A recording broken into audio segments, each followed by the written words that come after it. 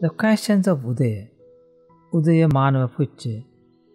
I have come in need with a question, said the Venerable Udaya, to the seated meditator, dust-free, who has completed the task without influxes, who has gone beyond all phenomena.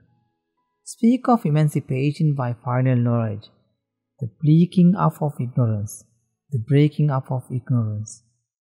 The abandoning of both, Udaya, said the Blessed One. Sensual desires and dejection, the dispelling of mental dullness, the warding off of regrets.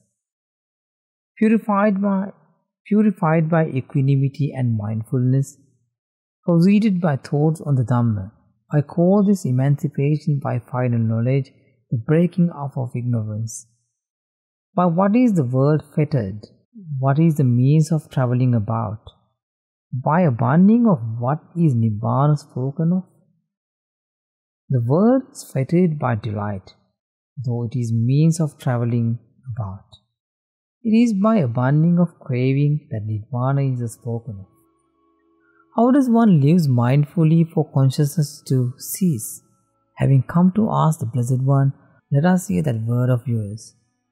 For one not seeking delight in feeling internally and externally, for one living mindful, thus consciousness ceases.